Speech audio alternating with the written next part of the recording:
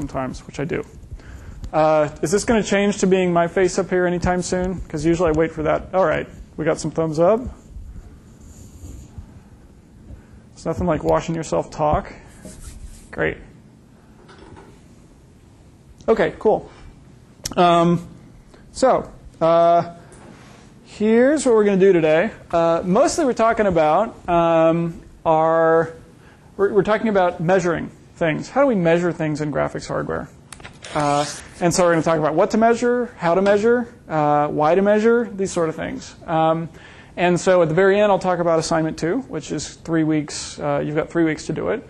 But we'll be spending most of our time in this stuff.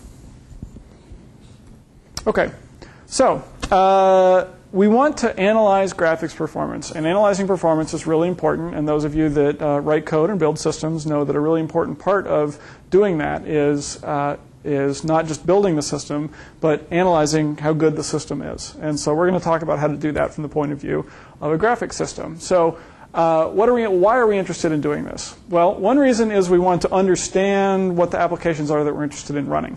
So to say, well, these applications are really spending a lot of effort doing this, we'd better make this really fast. Or we're spending all this effort making this thing fast, but nobody actually uses it. So let's characterize what we're actually interested in running.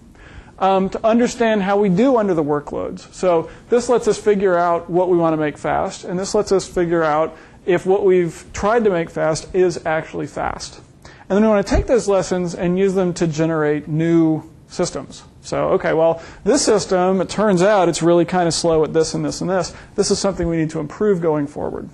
Okay, so we'll be talking about, this is sort of the broad motivation for what we're talking about today. So the first thing we're going to talk about is tracing. So this is kind of cool. So we have an application up here. It's some sort of piece of software. And then we've got a piece of hardware down here. And the question is, how does the software talk to the hardware? How does the software talk to the hardware? So this is done through a bunch of operating system magic. And so this is sort of the Windows version of the world, that it's done through what we call a DLL, a dynamically linked library. These are .a's or .libs on other kinds of architectures. And this contains sort of OpenGL or DirectX kind of system code. And it also contains what we call the driver. And so the driver in these machines is really very, very important. So you think about, well, what's NVIDIA really good at? What's AMD really good at? Well, what these companies are really good at is not only building GPUs, but building the software that controls GPUs. So let me give you a crazy example of the sort of things they do here. So if you go buy an x86 kind of processor, right? Intel has spent a long time building this processor. Generally, it's going to have some bugs in it, but not very many bugs, and they're going to be really, really, really esoteric kind of bugs. It's rare that you buy a processor that actually has a significant bug in it that's something that you're going to be able to detect. Intel will tell you in enormous detail what all the bugs they find are. Okay? And when I say esoteric, I mean they're really, really strange bugs. They're really vague. GPUs, on the other hand, okay, so the typical CPU life cycle is, 5 years or so. It's a long time. They spend an enormous amount of time getting it right. GPU vendors are playing much more fast and loose with this. Their time cycles are much shorter, and they're willing to tolerate a lot more bugs on the hardware. And the reason they target a lot more bugs on the hardware is that you, as the programmer, do not program directly to this hardware. Okay? You can't, none of you have the capability, none of us have the capability of loading a program directly onto an NVIDIA or an AMD GPU. Okay? You can't do it. You can't write object code and say run. Instead, everything you do ends up going through some sort of driver. And one big role of these drivers is to fix these hardware bugs. Okay? So if you actually looked inside these drivers, they have these giant case statements that say, if the hardware is stepping 1 of model 6 of the year 2009, then implement this one particular fix that fixes the errors that were in that silicon. Okay? Which sounds crazy. Okay? Seeing some nods back there. It definitely seems really crazy. But this is the sort of thing they use the driver for. It insulates the hardware. We don't talk to the hardware directly. Instead, maybe we can fix some things up in here. Okay. So what does this hardware actually look like? So what this, in normal operation, without any of these bug fix kind of stuff, what it looks like is a big table. Okay? And it's a table of functions that you want to call. And so you have, GLBegin and GLVertex and GLTextQuery and so on, all these different functions. And so it's a big jump table where every function has an address, and then you jump to that particular address, and then you run a bunch of code, and then you come back. So at its core, that's what this really does. It also does a lot of other things like compiling your programs and things like that. But when it's actually running OpenGL or DirectX code, that's what this thing actually does. So what we can do is we can go put in our own GL library. Okay, so one thing that's actually available to you in the software resources if you want is to use this trace library, which is very old at this point, but my colleague at Stanford, Kakoa, wrote this.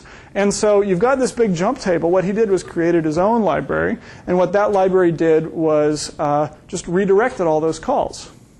Okay, so he made it call his own call. And so maybe it goes and calls his own call and then calls the regular system call, but he can do other stuff in that. Okay, so any of you can do this. Any of you can build your own OpenGL library and make it do whatever you want. And it turns out that's really handy for a number of reasons. Okay, so what he was interested in doing was capturing a trace. So just watching all the OpenGL commands stream by, he just wanted to make a big list of them. What's actually being called?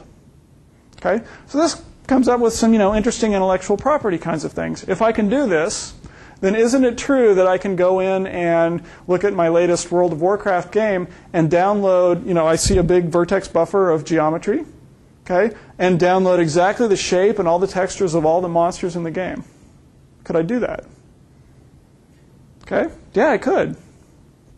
Right? If you can do this sort of thing, you can watch everything that goes by, and you can know exactly how they do their game. Right? You can look at all the techniques they use to be fast. Okay, so this is a little bit troubling for game manufacturers. But for those of us that do research, it's really kind of cool. So anyway, possible project idea. Maybe people are interested in looking at trace kinds of things.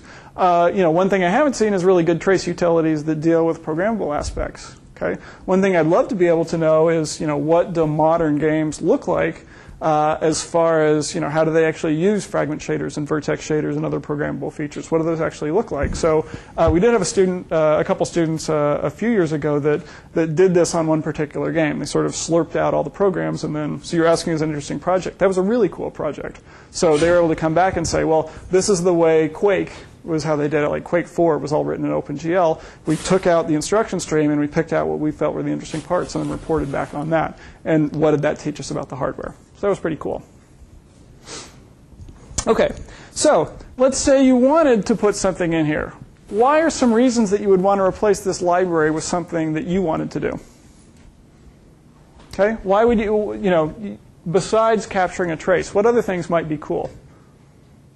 What can you do to the instruction stream? You might want to run on different hardware. Okay, so be a little more specific here. Use the mic that's way far away. You might want to let it run on different hardware. You might want to let it run on different hardware. So instead of that hardware box being a single GPU, that hardware box might be a cluster of GPUs. Okay. So what I want to do is I have written a program for one GPU, okay, but I have a whole cluster out there. Well, it doesn't. What I want to do is take those calls and maybe divide them up into different pieces of the cluster. Okay. Well, that's what I can do here. I can intercept those calls, make some decisions. Oh, it turns out that, okay, well, this is in this piece of screen space, so I need to send it over here. There's different things you can do. Have you actually done this? Yes, I have. Okay. So what did you learn from that? Can you give sort of a recap of how that project worked? So there's several projects that use Chromium for doing, command distribution with a tile sort to tile projector array. Also did a project looking at sort first parallel memory stuff, and one thing that was very interesting was looking at measuring the amount of texture retransmission across the bus to the other computers, so I could see, where I was duplicating texture transmissions, and I could optimize a lot of stuff that way. Okay, so we saw a couple things there. One of the things was, okay, we have 4 GPUs and they have different pieces of the screen. So we calculate where the objects are going to end up and send them to the right GPU. So that's one thing you can do with this open source software called Chromium. Okay. Second thing is looking at your command stream to, I don't want to say debug, but at least do some performance optimization. Okay, where are we actually doing more texture transfers than maybe we need to? Okay, what other cool things can we do here? You can intercept the commands and modify them, see what it does. Okay, so why would you want to do that? Like if you wanted to put yourself in the Quake game, you could look for all the character commands and replace them with commands that would describe yourself, and that would essentially, I guess, put you in the game. Okay, so you have another model that you want to render instead of the guy that's there, or make the enemy look like your worst enemy. Okay, so modify, yes, absolutely. One of the interesting things people have done with Quake, and this is why they have a lot of the anti-cheating utilities, is it's very useful to know who's like right around the corner, right? It's useful to know if I go out that door, is there somebody down there with a rocket launcher that's going to blow me away? One thing I could do is I could replace the drawing of all the polygons with transparent polygons so that I can see the guy camping around the corner. Okay? So when you're running the sort of, when you're running the system utilities for online games, what they do is they look at your versions. They look at your OpenGL version, they look at your DirectX driver version, they look at your executable to make sure that you haven't modified those. And this is the reason why, because if they didn't look at this driver, then you would be able to replace this driver with something else and be able to modify it to give yourself an unfair advantage. Okay, let's see. So this was some of the cool stuff that, okay, let's say you wanted to print what you were doing. Okay, maybe you have a filter in there that takes every GL call and turns it into PostScript. Okay, then you got something you can print, which is kind of cool. This particular picture here, Alex Moore's now at Pixar. Michael Gleicher's a professor at Wisconsin, so that was his advisor. He was able to take this picture up here, which is sort of photorealistic, and do different rendering commands on it to make it look more artistically. Okay, so that was a really cool project, and a fun one if anybody wanted to take it on. Debugging. So the stuff that Wes was talking about here. So either debugging the application or debugging the hardware. Network transparent graphics. All right, so it turns out I got a really crummy GPU here. Okay, but down the hall there's this awesome GPU, and I can render it all over there. So what the GL library does is it takes all my commands, sends it over there instead. So all it does is it turns a stream of commands that were going to my GPU into something that are going to go into the network. That would be groovy. I want to do stereo. Okay, so what that's going to require is that I render from both my eyes. Okay, so maybe the original rendering is from right here. What I do is I split it into two rendering streams, and I slightly perturb the transformation matrices so they look like they're coming from both my eyes. So my understanding is NVIDIA sells, I don't know if it's software or whatever. Okay, what I saw at Envision this summer is they gave out everybody 3D glasses at the product launch. And they took Age of Empires 3 or whatever it's up to, and they were able to show it. And what their software does is it takes a single stream, single view input and does the left-right eye transformation and then broadcasts both of those things. And you can buy this at home. Does anybody know about this? Tell us about it. No, I saw a demonstration at Kerner Optical in San Rafael of the same software. So it's exactly as you described. Exactly as I described. That's great. It looked really cool. And they said, this is free, right? It's really easy for them to make that transformation if they want to. But they felt that it would be a cheap way to be able to get 3D in people's homes. And the guys I know at NVIDIA Research are very excited about this. They say it looks great for a very cheap price, which is pretty cool. Okay, so that's what they're doing. They're intercepting the command stream. They're changing it a little bit. Regression testing. So does it work the same as it used to? Okay, so you can get and store the stream and store the output and then be able to test it against your new architecture and make sure it's going to be the same. Okay, reverse engineering. You want to know what sort of GL techniques that the guys use to make Quake run really fast. Which commands are they using? How are they sequencing them? How are they able to hide geometry? Like what are they rendering and what are they not rendering? Okay, you can record all that stuff. Cheating, I talked about that, and stealing. So these are the unethical parts of what you're doing here. Okay. So these guys also wrote, they wrote something called Hijack GL. These are 4 scenes from, I think, the original Quake that they did. And they're 4 different kinds of rendering that all had the same input source. And they wrote filters that would change it into blueprint rendering or pen and ink or different styles. So, which I think is really pretty cool. It doesn't affect It doesn't affect. Use the mic.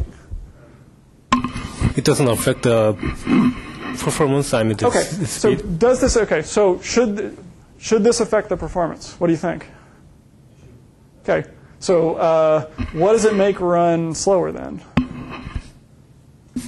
Because we have to check every single the OpenGL command, and so and if you change that one, maybe that affects the speed. So it would seem likely that there's more CPU load on the program, okay? Because the CPU has to look at every command and do something with it. So if your program was bound by CPU time, then it's likely you're going to see performance slowdown. If your program is GPU bound and the bottlenecks were in the GPU, maybe you're not going to see anything. So I would agree with you, it's not free. I can't really characterize, it depends on what you do as to how expensive it's going to be. But certainly it could and should cost something. Okay, but I really like the visual output. This was pretty cool stuff. Okay, so what can we do with tracing? We can, at least what Cocoa built here, he had 3 different things he could do with it. One was to play it back on hardware. Okay, so any of you that play games know that you can sort of record a trace, and then you can play that back. And usually that's built into the game engine. What he would do is he would record a trace of GL commands, and then you could just play that trace back, and it would just send them all to the graphics hardware. So that ends up being very high performance because it doesn't have any of the application getting in the way. All it does is just stream commands. Okay, he could collect statistics. Okay, so what sort of statistics might you care about? We'll talk about this a little later in the lecture, but what sort of things might be good? Like how many triangles you're trying to put up there, and the fill rate and stuff like that, and so you can see performance issues. Okay, so yep. Number of state changes. Okay, so we've talked about OpenGL being a stateful interface, and we say, okay, let's change the state of the color or the texture or change any of the state. Okay, and some state changes are more expensive than other state changes. And one thing you can look for is how often are you changing state. If you're looking at every other command you're changing state, it's likely that's going to be bad for your performance. So you record a trace and you look for how quickly you do that. Okay? Or you can simulate. You can say, oh, I've got this new architecture here, and now I've got a real trace of real program that people care about, and I want to run it through my new architecture, and let's see how it's going to perform. Okay, so very useful to be able to capture these sort of things. Does anybody know about recent utilities that let you do this in DirectX or let you do this in OpenGL? Okay, so I think the students that did this used a program called GL Intercept to sort of slurp it all down. I don't know about any DirectX ones, but I'm sure if people Google, you're going to find stuff. So from a game point of view, it's much more interesting to have a DirectX trace, but I don't know DirectX, so I haven't played with that myself. Okay, so you look at a system, and we're trying to figure out why it's running slow. So I've sort of got 2 slides here. The first one is to talk about places where in the system that might be limiting our performance. Okay, what I'm going to show in the second one, the next set of slides, is how we might go about diagnosing that. How do we figure out which one of these? But first I'm going to describe what the bottlenecks might be. Okay? So we're going to start sort of at the application level and then move through the graphics pipeline and talk about where we might have bottlenecks. So one of our big goals is to figure out where these bottlenecks are.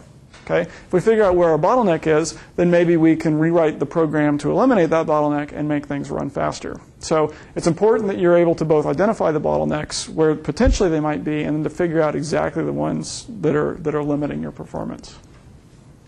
Okay, so one of the big ones here is CPU. Okay, so we're spending a lot of time in our application. If we're doing real-time graphics, it's usually associated with some sort of simulation.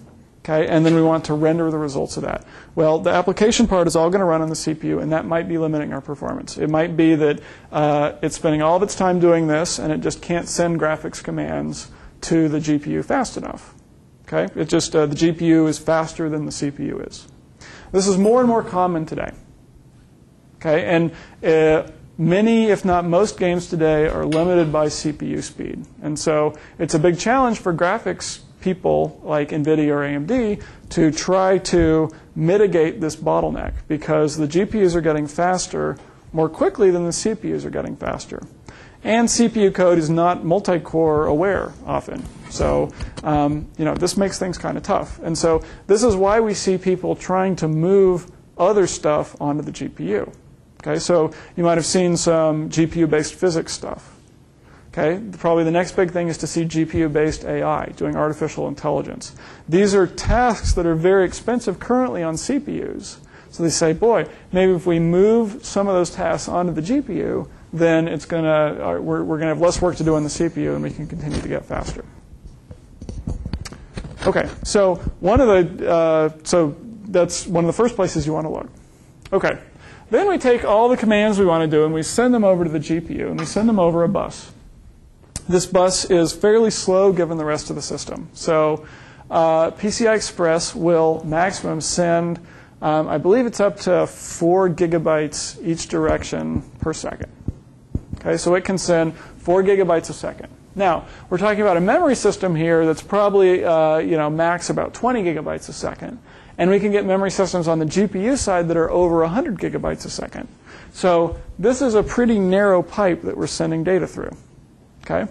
So it's only 4 gigabytes a second. And it might be that we just have so much data to send across, this guy can keep up and this guy can keep up, but this little narrow pipe is limiting our performance. So, yeah. When you said 20 gigabytes per second, that seemed like a lot. Because, I mean, the game itself is maybe like a half a gigabyte. So why would you need to transfer that much information over? Okay, so, right. So first, that's a not to be exceeded value. So that only works if you have really big things. If you're sending a lot of little small things, it's going to be much, much less. Okay? Let's say you're doing a game with textures that change every frame. Okay? So every time you have to send, another 100 megabytes of textures every single frame, and you want this game to be able to run at 100 frames a second.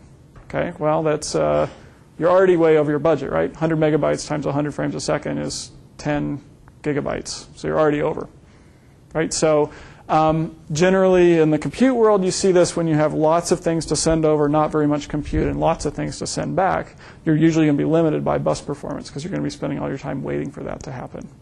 When you have rapidly changing geometry, okay, like this big, hundreds of millions of triangles, and it's different every single frame, and you have to send that across, then that's something that's often going to limit you too. So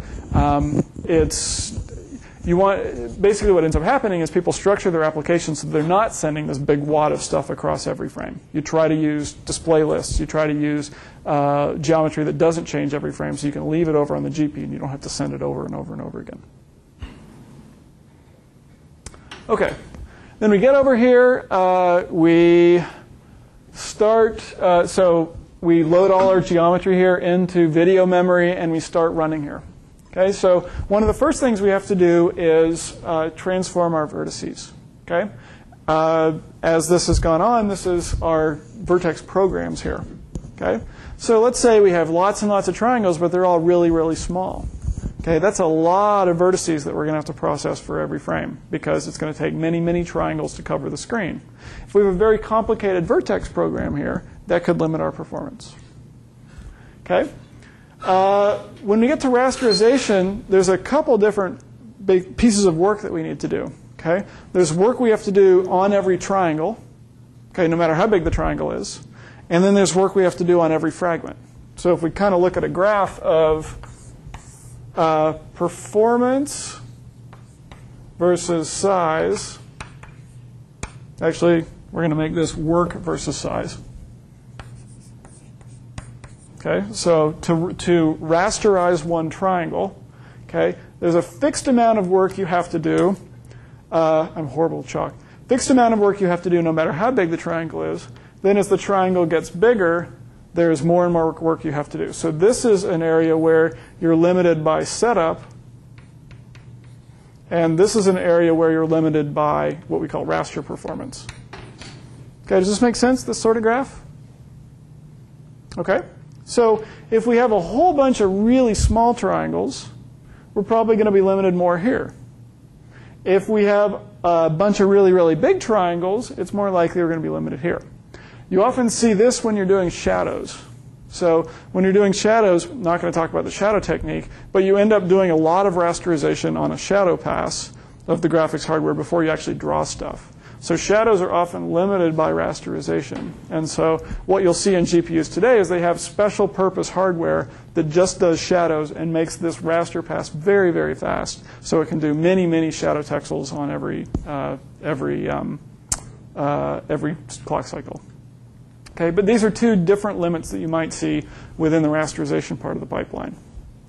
Okay, then you get down to fragment shading. Okay, you get this really complicated fragment shader that does all these cool effects and has 300-400 operations in it. Okay, that could limit your performance. Okay, you're using a lot of texture.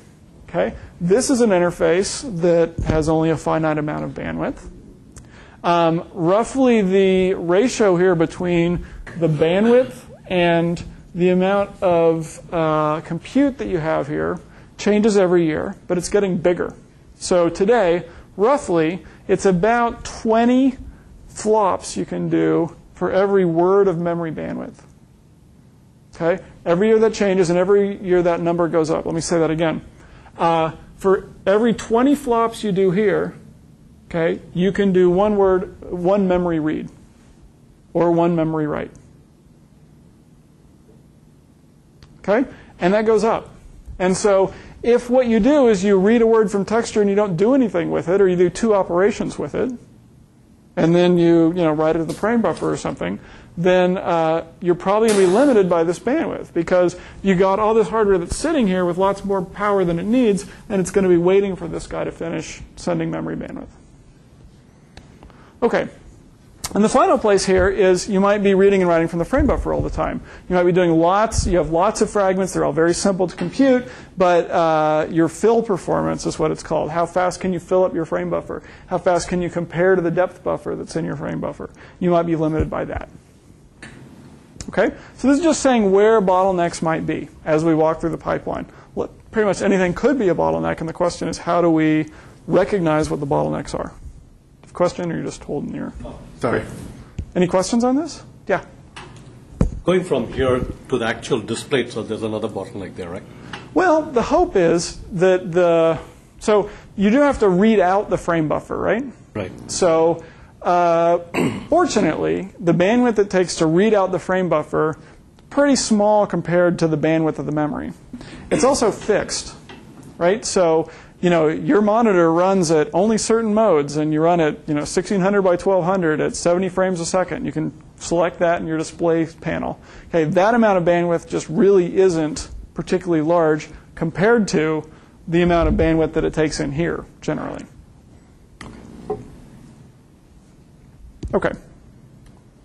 So, this was from, this is a slide from Simon Green. He's an engineer at NVIDIA. And so he was offering this as an example of how you might figure out where your bottlenecks are.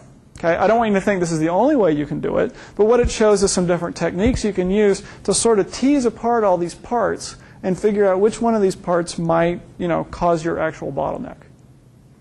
Okay. So, what he does is he does a lot of varying things. He says, okay, run your application, get some statistics, and then change something and run it again. And when you change something, you're going to see if you have a difference in performance before. And if there is a difference, then it's likely that what you just changed is sort of the heart of what your bottleneck is. So the first thing he says is, okay, run the application, change the frame buffer bandwidth.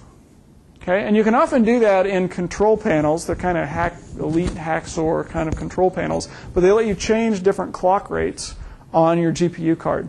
And what he's essentially saying is turn down your memory performance. Okay, so you have a clock rate of the memory on your graphics card. Turn that down so it's a little bit slower. Okay, that's going to affect more than one kind of bandwidth, but it's certainly going to affect your frame buffer bandwidth. And then see if you're limited by your frames per second. Okay? And if you are limited by that, okay, it's entirely possible that you're going to be limited by frame buffer bandwidth. Okay, so let's say it doesn't change. Then what you change is the sizes of your textures or the complexity of your texture filtering. We haven't really talked about texture filtering yet, but just think about, what's a texture? It's a big picture. So what we're going to do is we're going to take our textures and we're just going to make them very small, very simple pictures, smaller pictures. And what the filtering says is how many samples do we take from a texture to be able to get the final value of the texture at a particular fragment. Well, it turns out that the more samples you take, the better it's going to look. And so maybe what you want to do is say, okay, we're going to dial that down a little bit. We're going to make the textures look worse. We're going to use a simpler texture mode. We're going to sample less and be able to get roughly the same visual output. And maybe it's not going to look quite as good.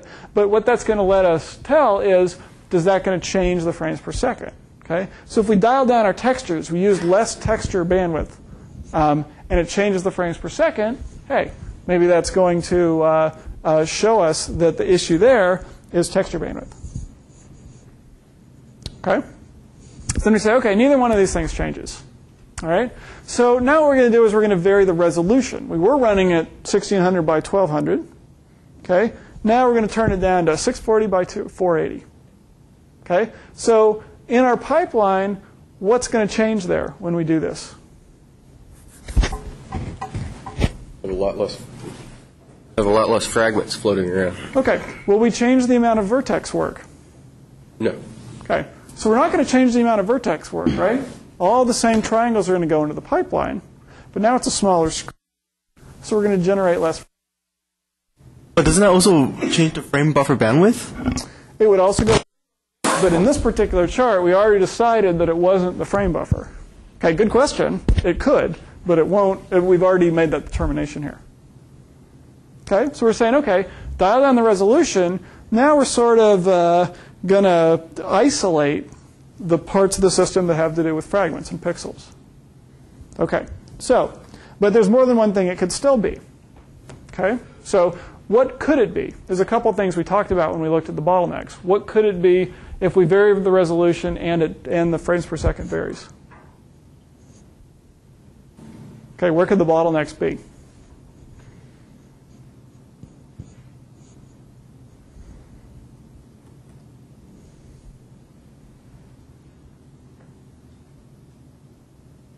Raster operations. Okay, one of them is raster operations, and what's the other one?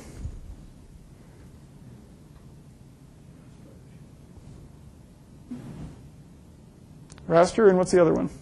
Shader. Probably the fragment shader, right? These are the two things that have to do with the amount of work we do on every fragment.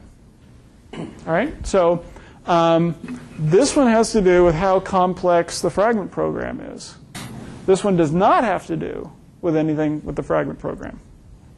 Okay, so what we're going to do is we're going to vary the complexity of the fragment program. Okay, so we're going to have a less complex fragment program. Okay, it was doing all these amazing visual effects. Now we're dialing it down. It does something very simple. And if that changes the frames per second, well, it's likely we're going to be limited by fragments performance, by the performance of the fragment program. If it doesn't change as a result of that, it might be the rasterizer. Okay, so we do all these things. Nothing changes. Now what we go do is we change the vertex program. Okay, we're moving sort of backwards up the pipeline here. And we say, all right, we're going to vary the complexity of the vertex program. We used to have this big complicated thing. Now it's something really simple. Okay, so does that vary it? Okay, well, if it does, then perhaps we're limited by the vertex transform.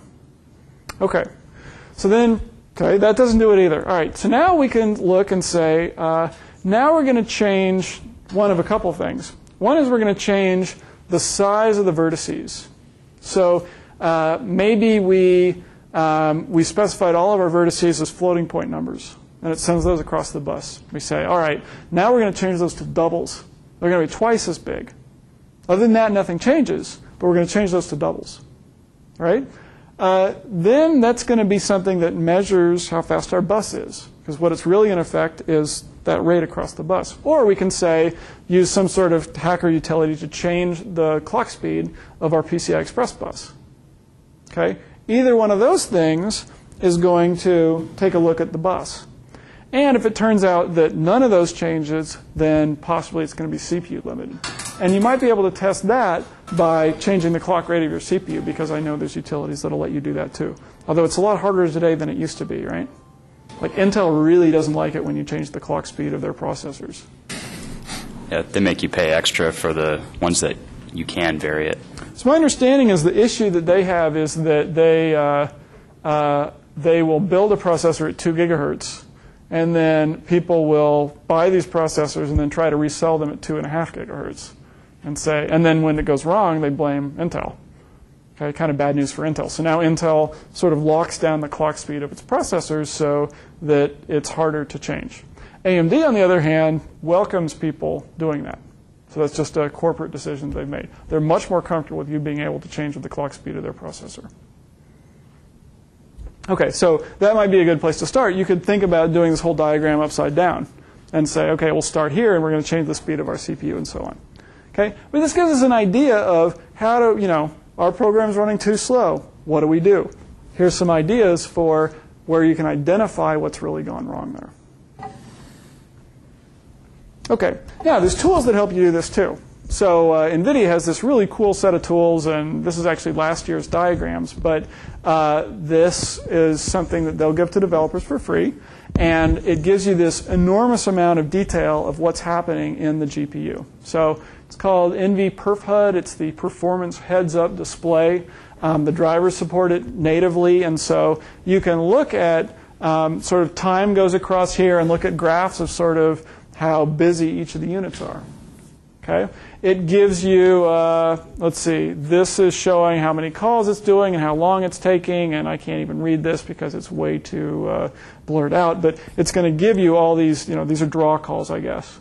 It will also let you run your simulation here and do graphs on top of your simulation, which is really useful. So you're watching it run, and it gets to this part of the game that's really, really slow for some reason. You can watch it draw all these graphs on top of your game or your simulation or whatever you're running. So it's really handy to watch and see what changes. So I haven't used this myself. I'm really happy to get feedback from people that have.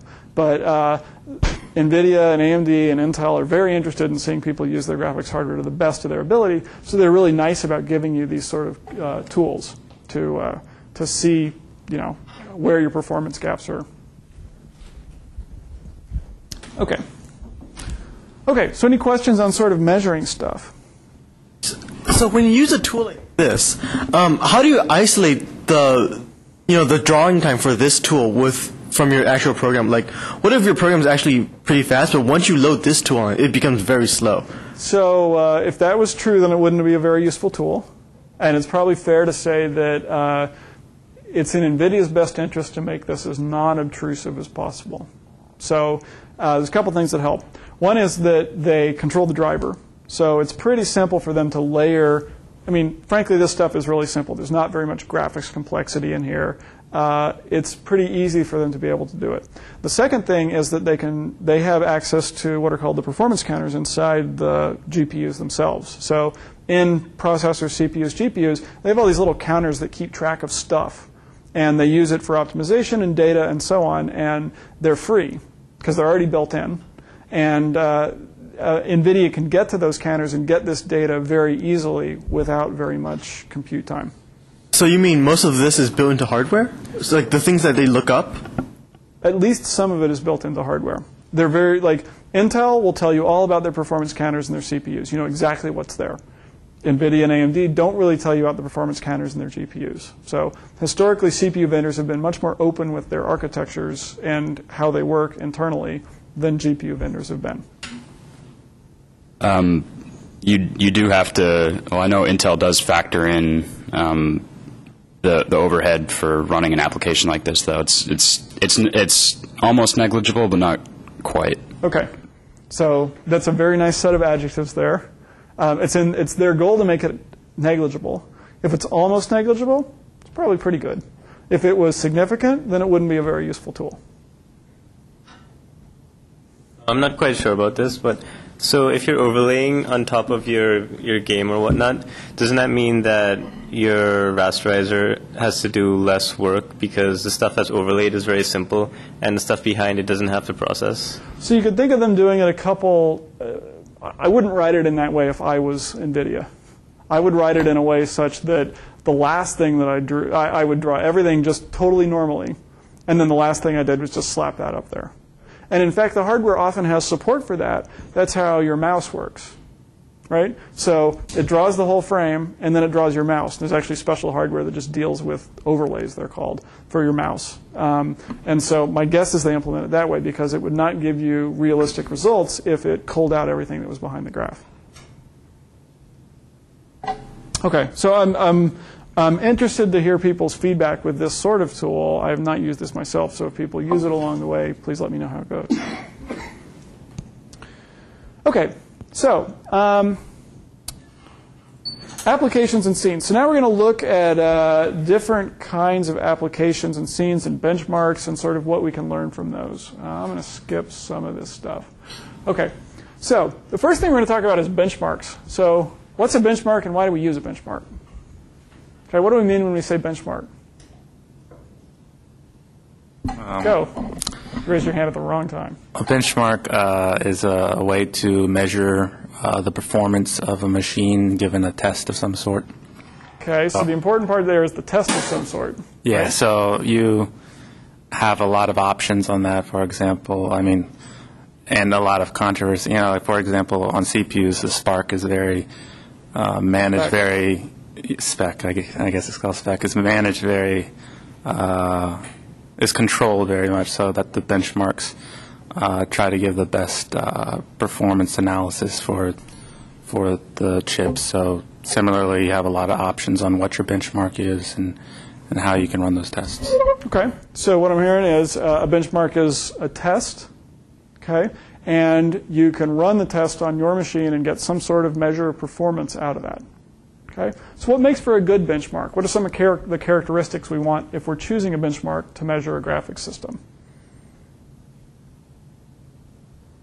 That the benchmark accurately represents the workload that you're trying to estimate for a particular device. Okay. So the benchmark matters. Okay. You can choose any programs to run, but you'd like to choose programs that measure the same sort of thing that you care about. Okay? If what you care about is playing video games, then you're not going to care about benchmarks that are interesting for people that are doing industrial design with CAD software. Okay? If you're doing visualization, you want benchmarks that are going to have the same characteristics. So you want something that's meaningful in your context. Okay? What else?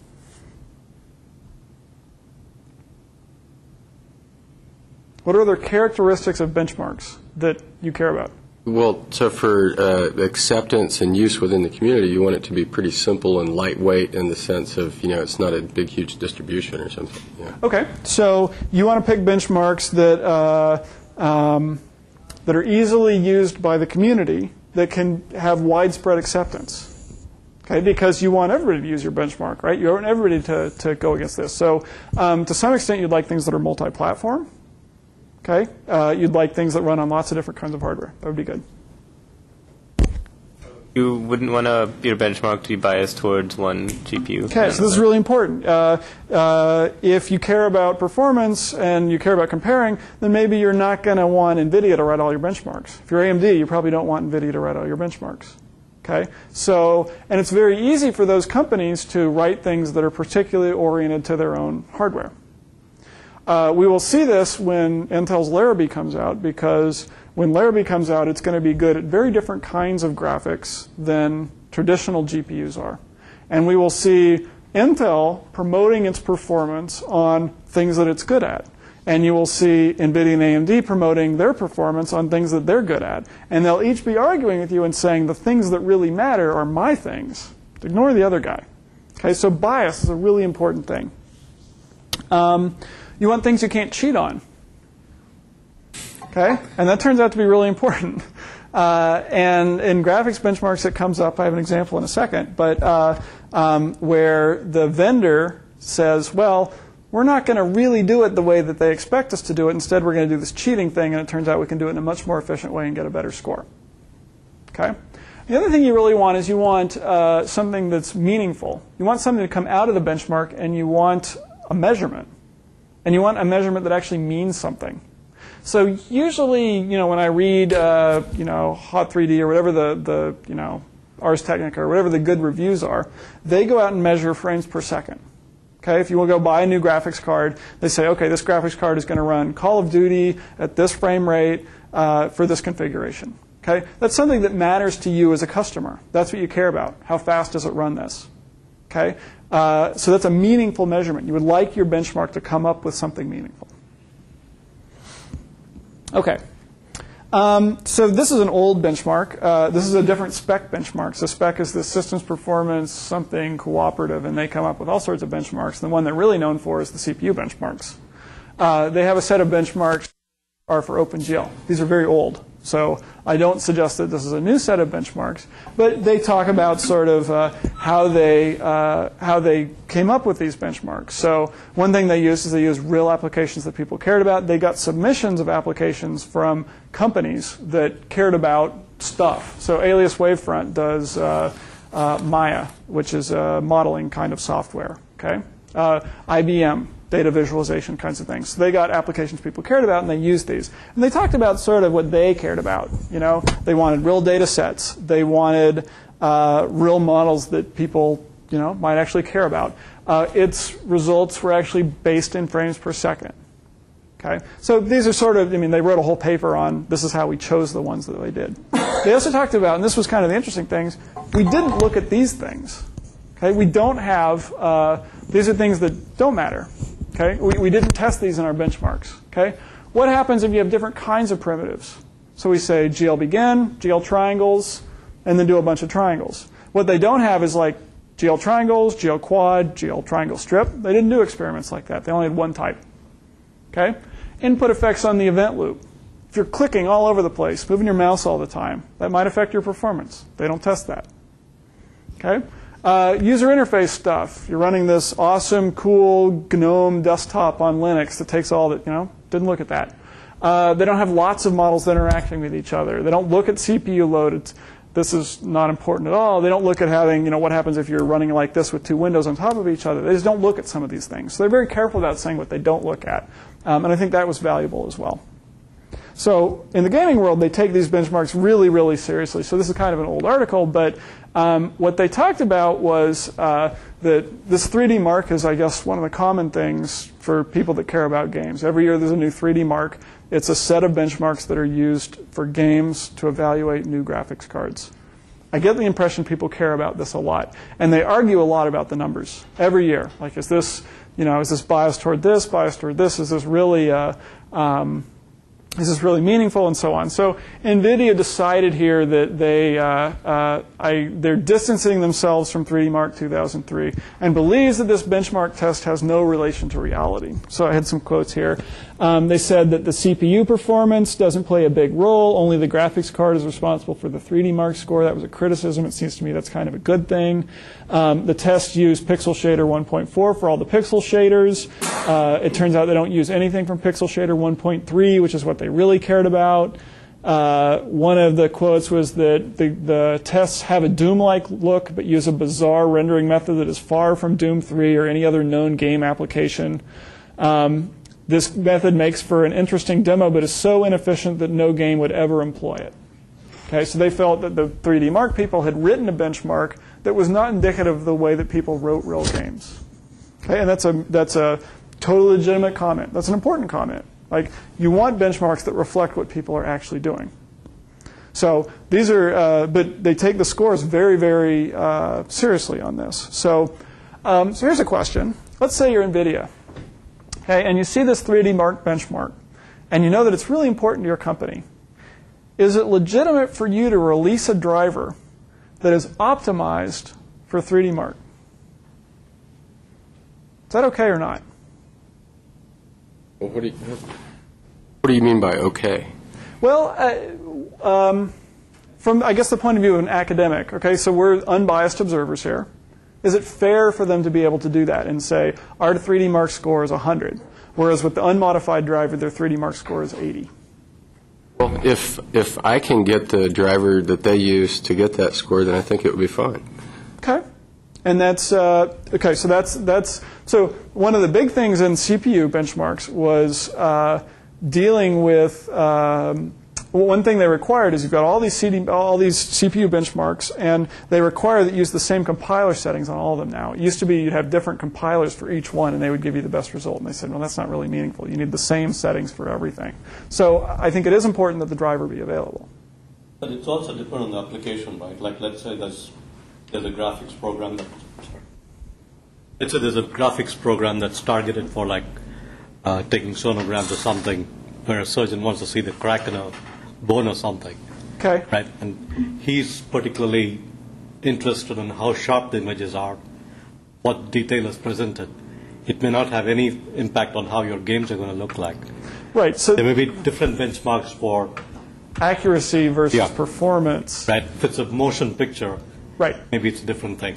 So it's fair to say that this is a sort of benchmark where they really are just looking at performance. Okay. Yeah, but if NVIDIA tries to sell their cards based on this benchmark, and then says, oh, we have the score of 100, but in reality, when you play the games, it's actually with the drivers of 80, then you're actually kind of misdirecting the customers. So, and this is what this is why it's fun, because if you go on boards, the two companies or their supporters just slag each other all the time. Oh, they're cheating on this benchmark. They've released a special driver that only works on this. So what happens in practice is they definitely look at this when they're building their drivers. The hope is that the techniques they use to make this run fast are ones that are applicable to other games. But the fact is there's maybe 10 or 20 or 30 games that NVIDIA really cares about. And so in their drivers, they have special things just for those games, okay, where they look for this particular pixel shader that's expressed in exactly this way, and they've already compiled it to what they know is the best way, and they put that out. Their compiler has these incredible special cases. And I would argue that's probably okay, because that is so much of what people want out of it. I mean, they want something that's going to be really good on this game, and NVIDIA's giving them that. Comment? Okay, so this is a technical class, but we're talking about an ethical issue, but I can't let this slip by. Okay. Okay, so the point that was made is that NVIDIA releases a special driver that scores really well on this artificial benchmark, but still game performance sucks, right? Okay. And so the assertion is that they're cheating their customers, and I understand that point. The counterpoint that I want to make is that the benchmark sucks. And it's not necessarily NVIDIA's fault that their good score arguably cheats their customers out of more frames per second on a game, because the target was the benchmark that they were worried about, as opposed to actual frames per second out of the game, which is what they should have been focusing on to begin with. Well, and that's the point they're making here. They're saying, look, you gave us this bogus test. We're going to figure out how to run well on this bogus test. We think it's bogus, but we're going to look really good. And the quote they had was, designing hardware around the approach used in 3D Mark 2003 would be like designing a 6-lane on-ramp to a freeway in the freak case that someone might drive an earth mover onto it. It's a great quote. Yeah, I mean, I don't think there's a right answer to this. In practice, the vendors definitely look at this and optimize for this, and to some extent. You can decide for yourself if that's okay. What I want to make sure you know is that people do this. And regardless whether you think it's ethical or not, it's happening. And it would be great if the effort they were putting into this also helped all other games. I was just going to say, I don't know if the ethical implications of cheating on one of these benchmarks is great enough that one of these vendors is not going to optimize for these benchmarks as much as they can, because these numbers have serious implications for their stock price. Yes. So, and the question is how much cheating is good cheating. So one of the other articles I read had an assertion, again against NVIDIA here, was that they felt they were actually cheating in the benchmark they were doing. So it was something in Half-Life where I guess the guy gets in like a mine car or something, and he's like going along a track, and it's like a pre-done movement. And so what they found was that if they took the positions and they moved them a little bit away, then it had these totally huge impact on the rendering performance, or what you saw, such that it was obviously incorrect. And they'd put something in the driver such that it was optimized for this path only. And I would argue that's probably that's wrong. That was an incorrect thing to do. And I don't know enough about the details, but I think it's important that you can optimize for this, but at least it has to do all the work that it's promising that it's doing. You can't cheat. Okay, so we're sort of dropping down a level now, and we're looking and saying, come on. We're looking and saying, okay, when we look at scenes, what do we actually care about measuring here? Okay, so we have this great trace program. We can get all sorts of statistics. What are the things that we care about? Okay, and we want to measure these things in our traces. So what kind of primitives are we rendering here? What is the depth complexity? And this is actually really important. We render maybe many fragments for every pixel. Okay, well, it's a waste of time to be able to render things that we're never going to see. So you'd like your application to be really good at keeping the depth complexity down. And I have this slide later on, but the analog here is Disney. What people at Disney say is that when you go to Disneyland, anything you can touch is real. And anything you can't touch is fake. And they're very careful about spending all their time building things that are very close to you, and then they fake everything else because it doesn't matter to you. So if you go like Pirates of the Caribbean, they have this old kind of stone here. It's real stone up to here, and it's like paper mache above that. So if you're designing a movie, if you're Pixar, then you try to keep this depth complexity as low as you can so that you're only rendering the things that you care about.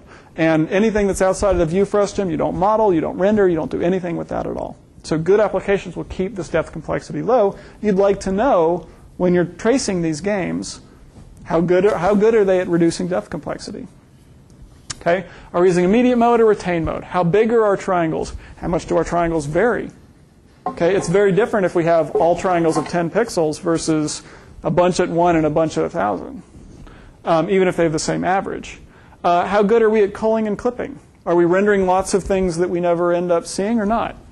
Okay, how do we shade? Okay, so we can look at statistics here, and we can be able to make some conclusions about the strategy used to render here. So this is a cyberware scan of somebody's head. And if we trace it, we figure this stuff out. So we do this many vertices, this many triangles. This is how many fragments come out. This is how big the image is. And those are all the GL calls we made. Okay, so then I can ask you some questions about this. All right? How many frames did we render in this benchmark? 240. Why do we say 240? It's on top. Oh, yeah, good point. Okay, so besides that, okay, ignoring the 240 frames on top, how do we know how many we measured, we rendered? The GL swap buffers? Okay, we could look here and say, okay, we swap buffers 240 times from front to back. There's 240 frames. Thank you. That was really good on 240 frames. Okay. What information is passed per vertex? Colors and normals. Colors and normals. Okay, but that's all. No textures, for instance. Okay, so we know we're not using texture in this scene. All right? What kind of geometry are we using? Triangles, quads, triangle strips, quad strips, lines, so on. Looks like disjoint triangles. Okay, and why would you say that? Whoop, I take that back. Some number of triangle strips. Okay, so we think it's triangle strips, and why do we think that? Because if it were disjoint triangles, the number of triangles would be the number of vertices divided by 3. Okay, so we specify vertices, right? If we did disjoint triangles, if we said GL triangles, then we would say vertex 0, vertex 1, vertex 2, and that creates a triangle. Vertex 3, vertex 4, vertex 5, that makes a triangle. So we would have 3 times as many vertices as triangles. Instead, we have roughly the same number of vertices and triangles. That leads us to believe we're probably using some sort of triangle strips. Cool? How big are the triangle strips? Short or long?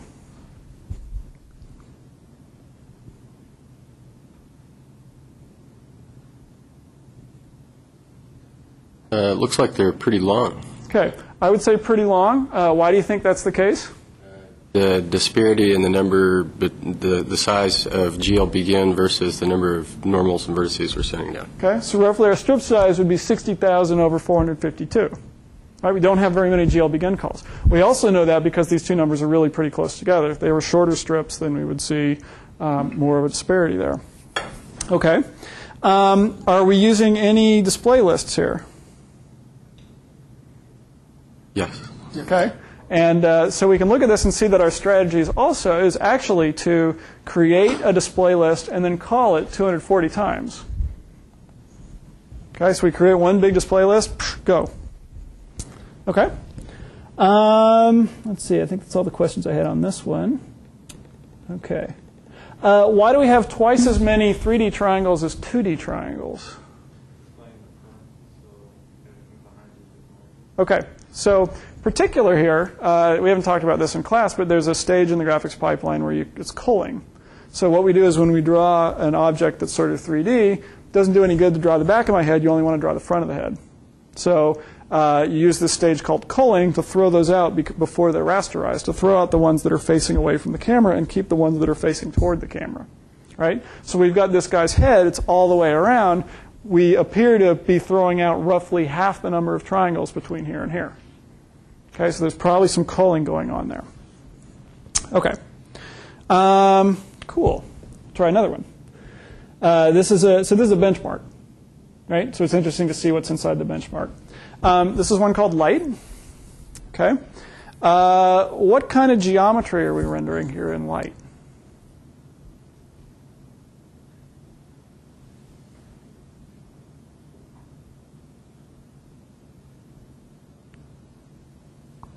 Looks like we're rendering quads. Quads.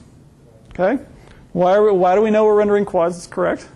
The relationship between the number of triangles and the number of vertices. Okay. We draw 4 vertices. We get 2 triangles. Okay. Twice as many vertices as triangles. Okay. This is what's called a radiosity solution. All right. So what we do is offline we compute like all the light transport in the scene and figure out what color everything is, and it's modeled as a bunch of quads, and each quad figures out what color it is, and then, I mean, this is obviously very nice lighting here. This is a good, high-quality radiosity solution. Okay, how do we know this is a radiosity solution and not something that's rendered using the GL lighting model? There's no calls to GL light. Okay, there's no lights, there's no normals. Okay, there's no materials. Okay, instead, what we do is we pre-figure out what color every vertex is and then just render the whole thing. Okay. Why is there a 9-to-1 ratio between the number of 3D triangles and 2D triangles? What could be a good explanation for this?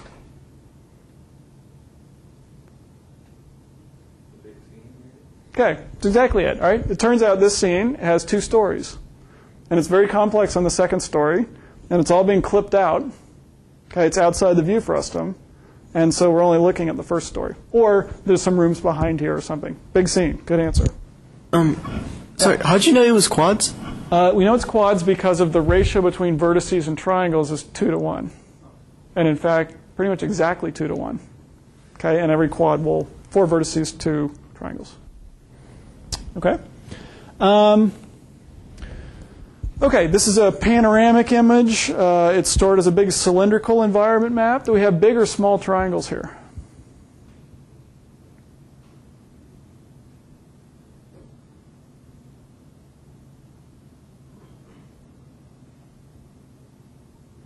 Very big. And how do we know that? Very few triangles. But many, many fragments.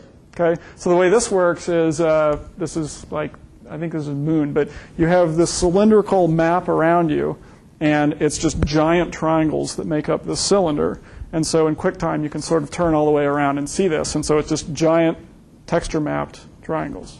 Question? The decimal, does that mean there's clipping going on or something? It's actually averaged over the number of frames. Okay. So it's average per frame. Good question, though. Okay.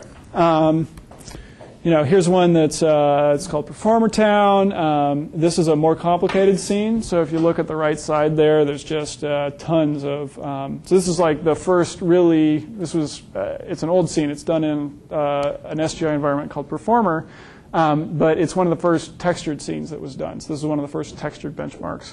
One thing you'll see is it uses a lot more GL calls than some of the other guys. Okay, so that's a good thing you know out of a benchmark. You look at some of these other ones, they don't use very many GL calls at all, or very many different GL calls. Okay, you can see it gets down to 1s at the bottom. This thing is using GL calls all over the place. Here's Quake, which is kind of interesting. Okay, so it uses lots of different GL calls. Okay, we can figure out. It actually uses two kinds of vertices, which is interesting. So we look and we see we use vertex 3FV and vertex 3F. Okay, the second and third one up there. So vertex 3F takes 3 arguments, x, y, and z. Vertex 3FV takes 1 argument that's a 3 vector. Okay, I have no idea why they chose to do that. They presumably had some good reason to do it. I mean, these guys kind of know what they're doing. We can also see that we have really big triangles here, too. Right? There's just not very many triangles per scene. They end up being fairly good at the depth complexity, too. So this is like a really complicated map, and it's got lots of layers, but you can look here and compare the number of fragments to the size of the image and see depth complexity here is roughly maybe 2 or a little bit more fragments for every pixel. Okay, so they need to manage that to make this work well. GL question. So between GL begin and GL end, does that represent one object in the, like, what is that exactly? It depends. You could make it represent part of one object. You could make it represent many objects. You could make it represent one object. It's just a question of how you structure it. Okay. I did want to have just a couple points here on this triangle size and depth complexity because this is important. We're interested in the average size, and you'll find this out when you work on your second assignment. You're interested in the average size per frame of how big triangles are. Okay? And we can measure that. We can say that the average area is equal to the number of fragments we draw divided by the number of triangles that we draw. Okay? This average area is really important. If you build a graphics processor that looks like the graphics pipeline, okay, so has different pieces of hardware for each stage in the pipeline, then what this triangle area sort of represents is this balance between the vertex part of the pipeline and the rasterization part of the pipeline. Okay?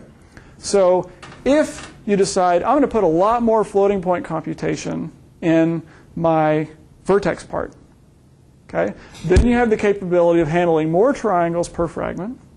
So if you want to keep all the parts busy, the average triangle size will go down.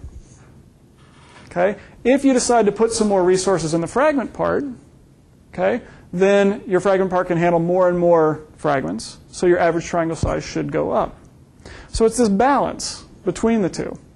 And so if you look at a graphics card and you say, okay, how many fragments per second is it built for, and how many vertices per second is it built for, you could say that maybe the designers said at design time, this is how big our triangle should be. Okay, and I've got some statistics on this that I'm not going to talk about in this talk. But if you build an application where your triangles are bigger than that design point, okay, then it's likely you're going to be fragment limited. And if you build them with triangles that are smaller, then it's going to be geometry limited. Okay, we're going to talk about this more. This is really what you're going to explore in assignment 2. Sort of this trade-off between geometry performance and fragment performance. And we'll talk about that throughout the class because it's really sort of one of the important parts about graphics hardware.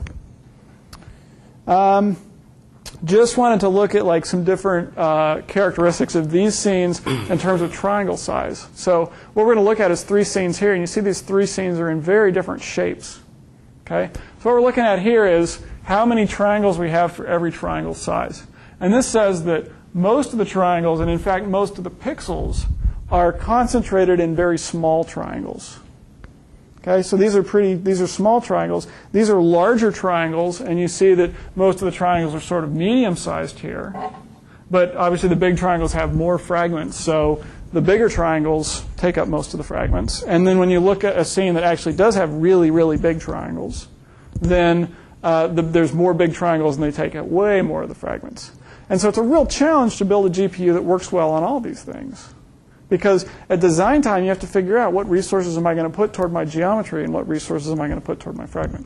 So for this picture, you said it was a cylinder made of triangles. So big triangles. So shouldn't they all be the same exact size, all the triangles? Well, it depends on the projection, right? Depends entirely on the projection. You can project a giant triangle, really close to you or far away or in the corner or something. It'll depend on the projection. Okay. So they're all the same size in world space. They're not necessarily the same size in screen space. Okay, so we look historically at how this goes. Okay, these are SGI machines. How many triangles could it do per second versus how many fragments could it render per second? Okay, how big is the average triangle? Okay, so first, you could only do really, really big triangles and keep your machine busy. As time went on, the size of a triangle that would keep the machine balanced between fragment work and geometry work got smaller. Okay? And you know that because your games, over time, triangles have got smaller. Models have been more detailed. We put more resources toward fragment processing, and thus we could have smaller triangles. Okay? So we went from huge number of pixels per triangle down to a reasonable number of pixels per triangle. Okay. So you would expect this trend would continue, but if we look at NVIDIA's over a decade, okay, this is really interesting. Okay, look at the right column there. How has that changed over time? Okay, so NVIDIA found what they think is the sweet spot as far as how big triangles should be. And NVIDIA is saying triangles ought to be somewhere around 8 pixels per triangle. That's the balance point on our architecture. Okay? I stopped when I did for a reason, and it's because they've changed the way that they've actually built the GPUs at that point. And we'll talk about that in a lot of detail as well. But it's a real difference from what we see here, where it's changing from generation to generation, to here, where it's pretty much flat. Cool? Looks like if you go to the previous chart, so it went down, and that's in 96. It got to 83, and then if you go to the next chart, it keeps going down from 83 down to roughly 10, and then it kind of stays there. And this is 97. Well, no, I mean, right? It's 83 here and immediately goes to 6. Yeah. So it's an order of magnitude. It's a big jump down, but okay, but it's constant. And beyond that, it stays constant. It's pretty much constant for a decade. I mean, doesn't vary more than a factor of about 2, and it's around the same average.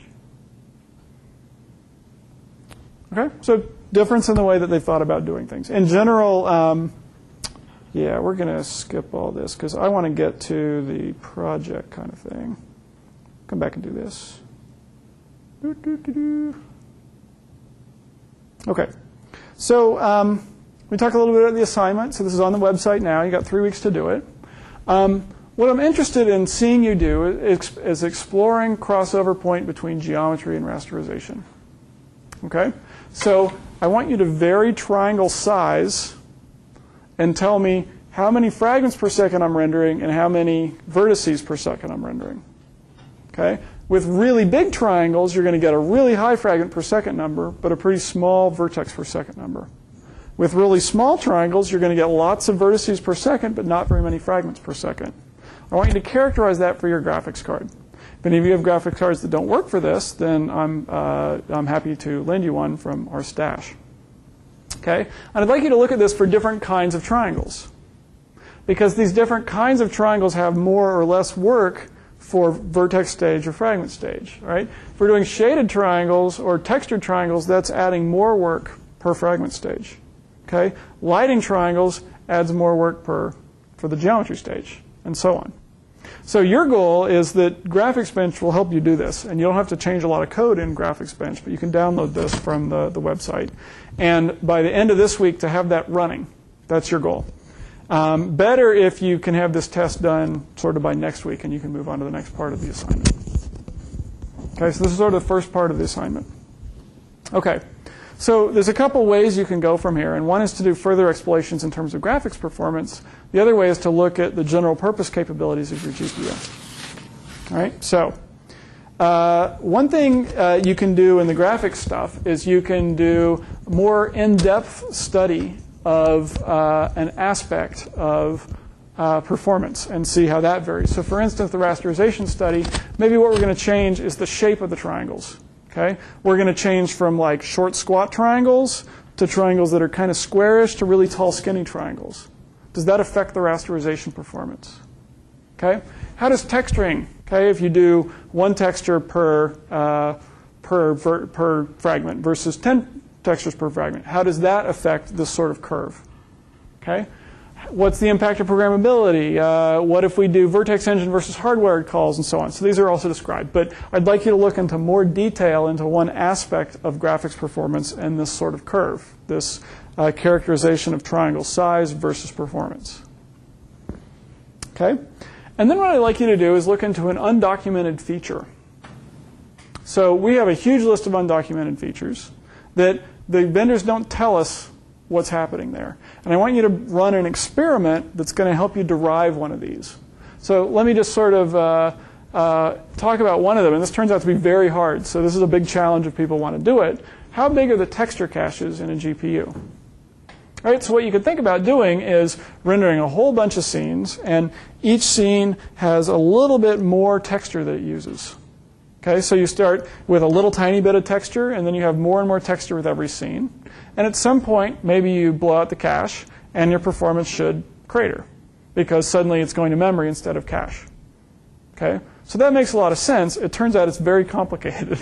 And people have tried this in the past, and it's a hard thing to do. People have been successful, but it's difficult. Lots of different things that we have a big list of things. I'm happy to listen to things that you're interested in. But your goal is to convince the graphics hardware to tell you something that the vendors aren't going to tell you. You're going to write experiments, design experiments to do this. And I'm happy to hear your ideas on how you do this, offer some suggestions on how you do this. But your job, from the graphics point of view, is to do this. Okay? This is one that's been popular, sampling locations. Right? You have sort of a, you have a pixel. It's not really a little square, but for the purposes of this, I'll say it's a little square. All right? Where do we take the sample? Is it in the middle? Is it over here? There's lots of schemes where we take multiple samples per pixel. Where are those? Okay? So your job is to come up with a way to figure that out. So lots of ideas here. If you're doing the GPU side, it's sort of specific to G80 class hardware, although if you want to use an AMD one, that's fine. Happy to lend you a card that'll work here. But for you to characterize the compute performance on sort of 4 different axes, and again, this is described on the page, but this is where you have to write a particular set of experiments to do these things, to characterize the performance of the GPU in these different aspects. Okay? So you got 3 weeks to do these. Everybody's going to do this first one here. So this is a good thing to start in the first week, and then maybe you spend a week on this guy and a week on the next guy. So happy if you do any of these. Again, email me if you've got any questions. What I'm going to want is a PDF write-up when you're all done. I urge you to try to make them succinct and turn in your source code, and you'll turn that all through SmartSight. So your goal is to learn something. So that's what I really want to see out of this. Okay, so question. If we're in graphics land, okay. We know how many vertices we're generating, but how do we obtain the number of fragments generated by rasterization? Okay, so you are going to have some. You are going to design the program. Okay, the program is going to say fill the screen. You know how many fragments there are on the screen. You know how many triangles you drew. You can thus derive what the triangle size is going to be. Okay, you get to define your transformation matrices, so you're going to know how many fragments you draw. Okay. All right, see you guys on Thursday. I can ask you.